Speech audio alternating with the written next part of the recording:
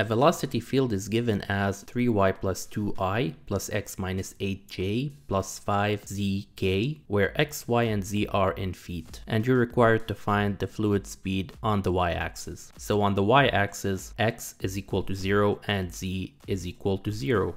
So we can cross out z because it's 0, and the same goes for x. So we're left with a vector 3y plus 2i minus 8j. But we need to find the speed, which is a scalar. So the speed is the square root of 3y plus 2 to the squared plus minus 8 all to the squared. Apply a plus b squared to 3y plus 2 squared, which becomes 9y squared plus 2 times 3y times 2 plus 2 to the squared, and minus 8 squared is plus 64. Now the speed becomes the square root of 9y squared plus 2 times 3y times 2 is 12y plus 2 squared, which is 4, and 4 plus 64 is 68, and this is the final answer in feet per second.